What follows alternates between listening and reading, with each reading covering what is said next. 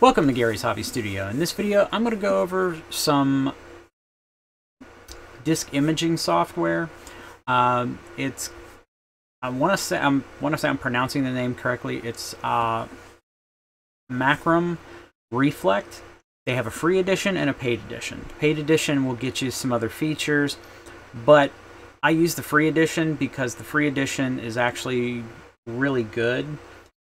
And I need to hook up my external, so let me do that and I'll come right back. Okay, so basically here is what the software looks like. Okay, and what you can do with it is that you can select a disk to image. Here's the 500 gig drive that's in this machine, along with the 1 terabyte, and those are both SSDs. They're NVMe drives. And then here is the 2.5 inch drive that I typically store stuff on because it's a spinning drive, and this way here, if these drives burn out, I'm not losing anything.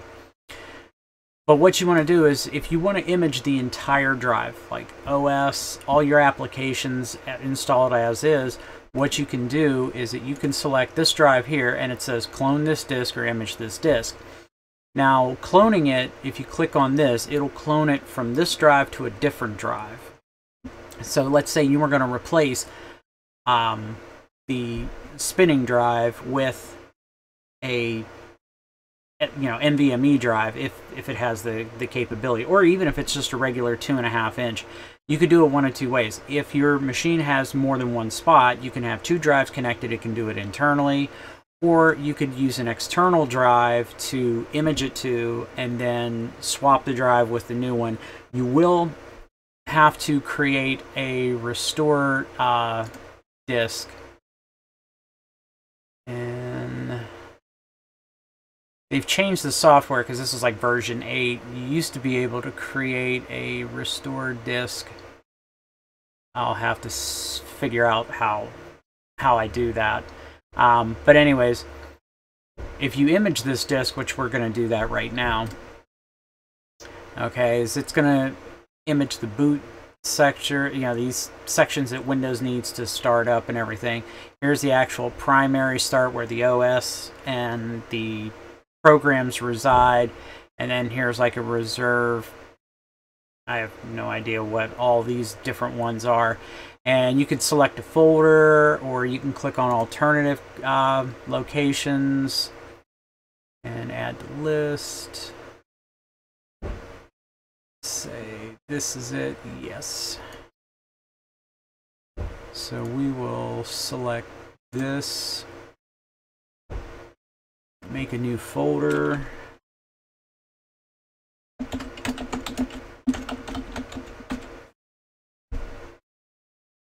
Okay. And so it's going to go right there. And then you can do next. You could set up a schedule if you want to do that.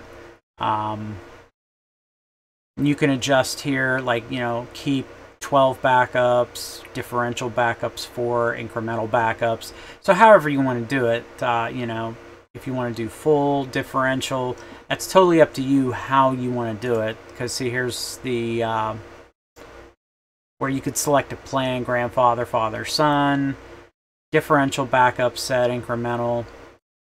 I typically do a full, and I usually do it typically once a month.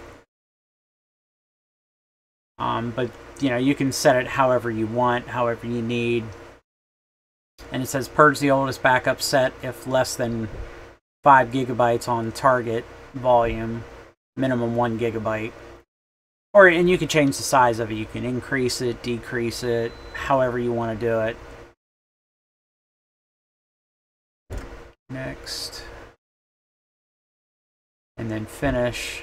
And then it'll save this folder back up to where you store it. And then it's starting to back up right now. Let's see. And I can't.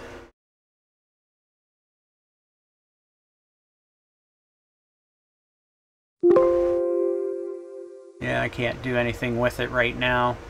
Let's hide that. Oh, it hides the whole thing. That's funny. I'm going to go ahead and cancel this for right at the moment.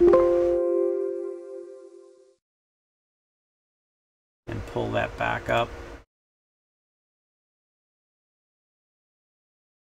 And depending upon the speed of your machine, you know, it could take a while. It could take very, little time. It just depends on how much stuff you have. Let's see. Selected disk, backup windows, backup file, backup templates, disk rate performance restore. Other tasks. Ah, here it is. It's in other tasks now. Okay, and what you can do is you can do, you can create an ISO file. You could probably use Rufus to put it on a USB to boot up off of that. Some stupid reason. Oh, it's because it's... why can't you guys just fit shit? Anyway. But, it tells you this. And you can select which way you want to do it. Windows boot menu, add / change the boot menu for the selected Windows PE version. USB hard drive, which, I don't know what that is. But I'm going to select create a rescue disk, and I'm going to change where it's going to put it. Have it put it in my documents. Let's see, I think, yeah, I have an ISO.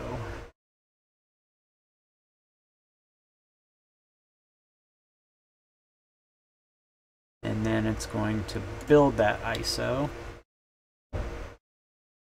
And then it has to give you the warning of, you're only using it for non-commercial use, because I am using the free edition, and yes, I do run a Windows domain in my house. If I'm going to do any kind of commercialized kind of stuff with the other features that it has, I would definitely pay for the license. But considering I'm just using it to just image just like my machine, my wife's machine, the free version will probably fit, I want to say, 90 to 95% of most users out there. So let's go ahead and click OK. Staging area. I don't know how long this takes.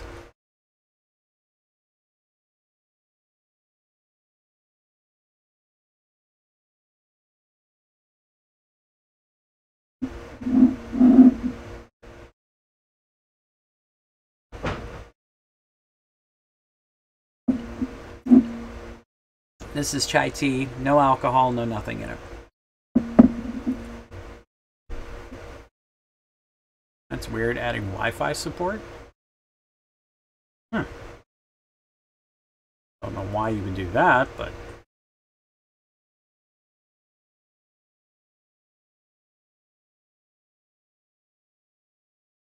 I just find it weird that you have to add Wi-Fi support when you're probably going to be directly attaching it. Because this doesn't support, like, plugging it into a network and pulling it off of it. That may be in the licensed version of it, which, again, most home users are not going to do that. Now, if you have a NAS and have it set up, I mean, I haven't looked into that feature at all. Because, like I said, basically, I'm just doing this, and I'm typically using it to an external. Reason being is because externals, I don't use a lot. It's more internal drive storage, and when my SANs were working, my storage area network devices were working, I have to get drives, and that's a whole other kettle of fish right at this point in time. But basically, if you have that and you want to do that, probably the paid version would work and do that. It'll probably take longer, especially if your network's not that fast. Where I like when it's USB or drive to drive, because it's definitely a lot quicker. Okay, and the read media is, or the restore media is now created. So then if I want to boot off of it, because this laptop does not have a CD drive in it. I mean, I could put one in, I can plug an external into it. There's plenty of USB ports, and it would work, and it would, but you know what I mean? Plus, not only that, like I said, if my wife images hers, I can just use one restore disk for the two different machines. Well, maybe not, considering it's using driver. I would have to experiment with that, and I may do that. But that's how you create restore media. You got these three choices, depending upon how you want to do it. Not sure what this does, because it's probably if you have, I want to say it's probably if you have a USB thumb drive plugged into it, you could probably create that. This, I'm not sure why that's there, because I'd have to look into it. I haven't like read the manual or anything like that, because I just updated to 8. But in essence, this is really good software for being free. And you know, you can image all 3 of these disks, although you know, to me, I'd just back up the data off of this 2 terabyte spinning drive to either an external, or if my storage units were working, I would have it over there. This is definitely the boot drive. This is where my work drive for creating videos and stuff like that is. So yeah, I'd lose data, and I typically back that stuff up to the external right now until I can get those working again. But if you're looking for just imaging your laptop, especially if you have kids, this is perfect, because not only will it image the entire drive and take a snapshot of that drive, if your kids download a program that's malware, that's a virus, you can, unless it's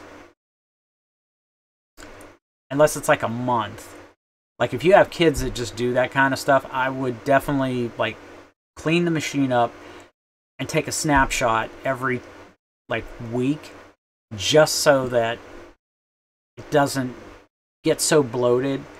And like I said, once they put a lot of those free games that have all kinds of goofy shit attached to them, this way then you can roll it back to that. It's kind of like Windows in the server business world, where it takes a snapshot once every so many hours. Like I know at my workplace, our network drives take a snapshot at like 7 in the morning, noon, I want to say 5 also, but I know a lot of times it's usually been like 7 and 12, because I've had to restore stuff that people have deleted by accident. And whenever we did have this crypto locker thing, we just, you know, rolled it back. I mean, we might have been missing a little bit of data, but not too terrible.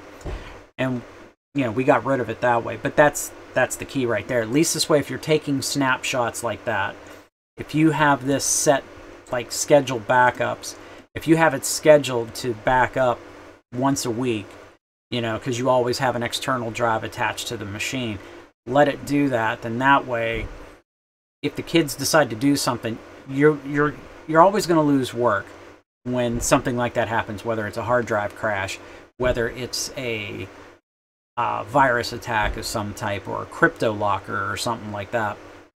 You are going to lose some data, but it's not like, oh crap, I've lost 6 months worth of stuff. Whether it's you edit photos,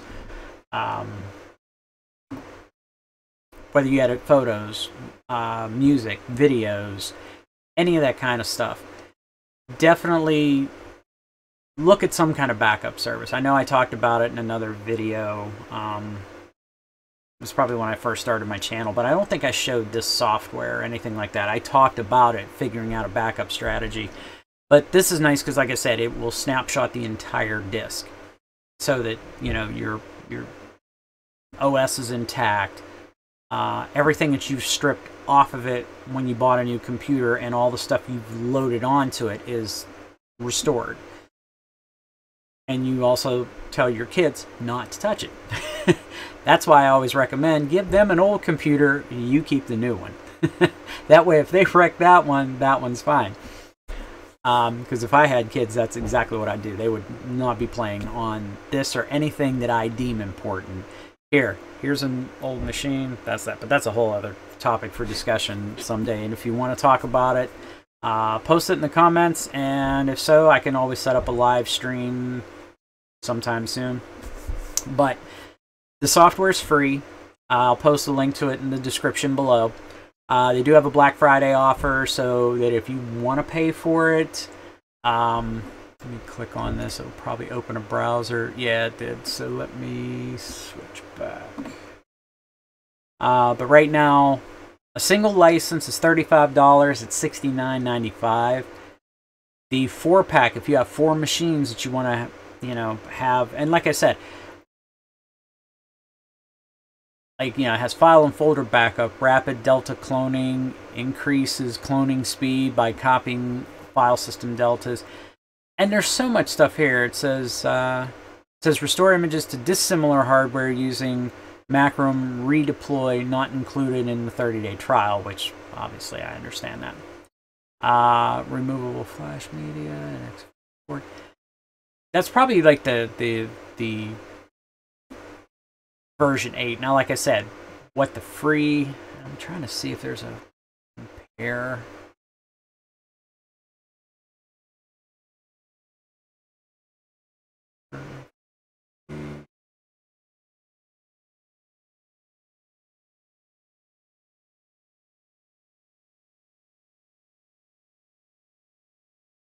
Removable media imaging and cloning creates images of running Windows OS, restored non-booting systems, scalable and navigable log view interface, boot backups in a Hyper-V virtual machine if you want to do that, direct disk cloning, WinPE 11 rescue media, and then that's the trial, and then the complete package. Everything the 30-day trial has something to do with Oracle VirtualBox. Bare metal restored to dissimilar hardware with redeploy, 1-year technical, lifetime license, no subscription or renewals. That's a nice thing. I hate these stupid monthly, we need to charge you monthly. All I have to say on that. That's why I don't believe in that. There's a free minor version upgrade. So, I mean, it depends on the features, and, it's up to you. Like I said, for me, for what I'm doing for snapshotting my OS drive, even though, yes, it's tied to my Windows domain, it's perfect for it. And it really is. The only problem I see that I might have if I take a snapshot and it's out of sync with AD when I restore it, it'll probably do blah, blah, blah, it can't. I think to fix it, I'd have to take it off the domain, rejoin it to the domain, and then it should work fine going forward. I don't know. I haven't run into that because my computer usually gets tweaked and everything on the domain, so it's happy. And I know my machine was off the domain for at least 4 months, and it was still good because I did the floor, and I have videos of the total nightmare mess it was to fix this room. So, I mean, it's up to you. It's definitely easier than Clonezilla. I haven't used Clonezilla. It's all command line, as you saw from me running this. I mean, it's all graphical.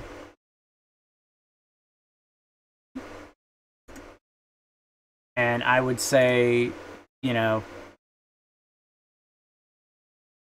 this to me is easier for most home users. I'm not saying I couldn't use Clonezilla. I may look into it. It's tempting to see if I can clone a VirtualBox VM from my machine to my Proxmox, and I need to see if there's a way for me to do that. Because if I can use Clonezilla, I have no problems with that. That way, if I set up something here that I want to run there, I'll just transfer it over. not a problem. Because I think it has over the network capability. I have to look into that, but that's, again, that's a topic for a whole other video. But for free software, this is really nice. I have been using this since I found it, and I think I found it when sometime after I started working where I'm at now, and I've been there for 11 years. I've been using it since then, and I think I used it either version 5 or 6, and it's now up to 8. And like I said, I do mine typically once a month. If you have kids that do all kinds of crazy stuff, I would recommend once a week, if not twice a week. Especially if you guys only use the computer like once or twice a week. That way you snapshotted it right after you completed whatever stuff you did. If it's anything local, like when you do your online banking, you don't have to worry about that because that stays on the cloud. But like I said, but you know, if they do crazy stuff, yeah, I would definitely recommend doing it at least once a week if you have, like I said, little kids that love clicking on the free games and all that good stuff. So that is pretty much it for this video. If you, I leave my links to my social media also down in the video description. If you like what I've been doing so far, please like and subscribe. You know, share it with people who you think might benefit from anything that I've promoted. If there's anything you want me to see or, you know, look into, if you're curious about it, again, post the comments in the description. So that's all pretty much what I have to say today. Again, you know, if you like what I do, please like, subscribe, share, and as I always like to say, have a good day, guys, and take care.